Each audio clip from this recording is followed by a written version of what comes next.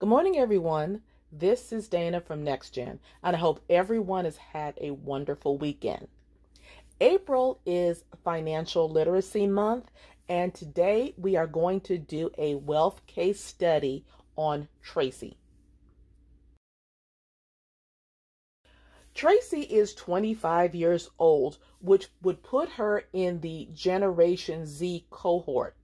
Now, if you don't know about the generational cohorts, I am going to include a link up at the top and also in the description.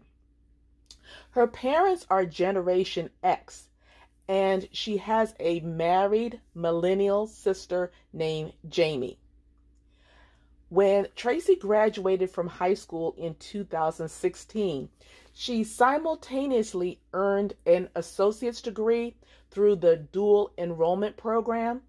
Now, this program is sometimes called early college access, and I will include information about the Maryland program in the description below. Now, other states offer this program as well. And there's a couple of reasons why she did this. Is one, she wasn't quite sure what her major was going to be or if she would even want to go to college. That was the first thing. And then also her parents did not want to have the commitment of paying for her to go to school just to find out that was not something she wanted to do. So after she graduated, she did an internship with an accounting firm that not only offered certifications, but also tuition assistance. So if she decided that she wanted to go pursue her bachelor's degree, then she can get the tuition assistance through her employer. Tracy has no consumer debt. She budgets, she saves half of her take-home pay, and she pays her credit card bill in full every month. Now, her sister Jamie gave her car as a graduation gift, so Tracy does not have a car payment. And even though she lives with her parents while she's working at the accounting firm, Tracy contributes to the household, which includes her portion of the car insurance and cell phone bill. And this is her gross income. Balance is important to Tracy, so we're going to be reviewing her wellness dimensions.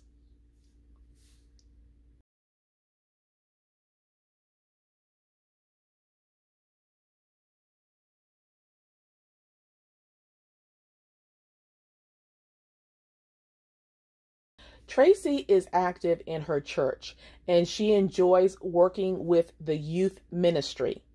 She takes vacations with her family every year and staycations every quarter. She enjoys arts and crafts, skating, and bowling with her friends. Quality of life and financial literacy are important to Tracy, and she is open to improving.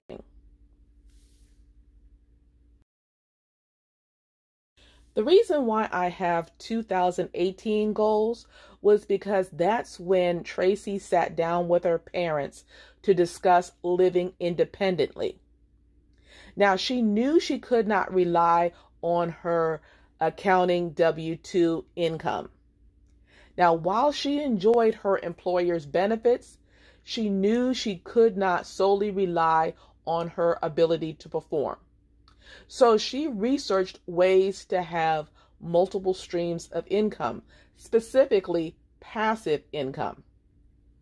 Now, when her salary increased, so did her savings because she was sensitive to lifestyle inflation.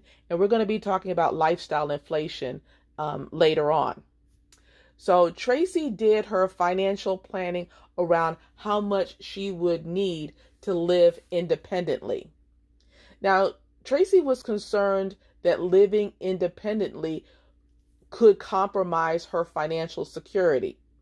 And that's because when she was talking to her friends, they were sharing their challenges with their increasing expenses.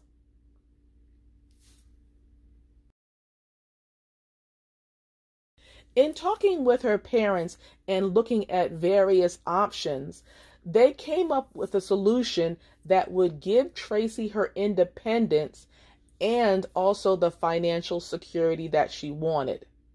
I look forward to sharing their solution with you, so make sure that you like, share, and subscribe to our channel. And I'll talk to you soon, and have a great week.